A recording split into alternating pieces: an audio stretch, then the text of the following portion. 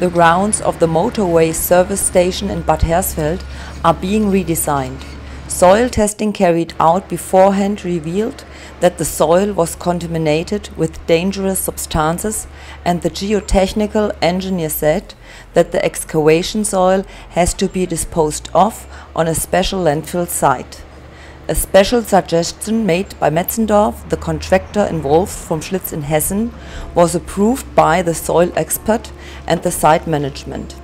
The proposal was to process the contaminated material from rubble and old subsoil on site in such a way that there would be no leaching of pollutants.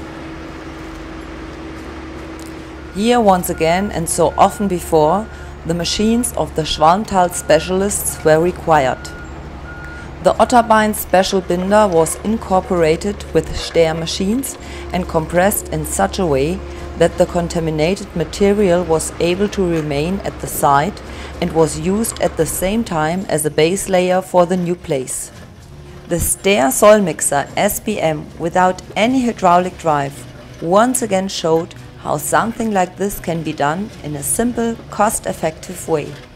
Only the movement back and forward of the dipper arm on the excavator sets the mixing discs in rotation. Special tools made of tempered steel dip into the ground and constantly throw the material from the bottom to the top, and even larger rocks are no problem at all for the Stehr soil mixer. After a short time, this created a homogeneous mixture that was then compacted with the Stehr compaction wheel, likewise without any hydraulic drive, and which only the actual motion of the excavator equipment causes to rotate.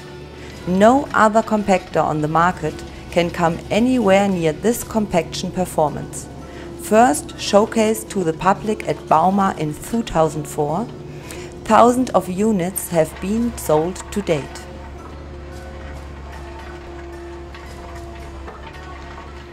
We are also proud of this solution, for solving problems is our vision.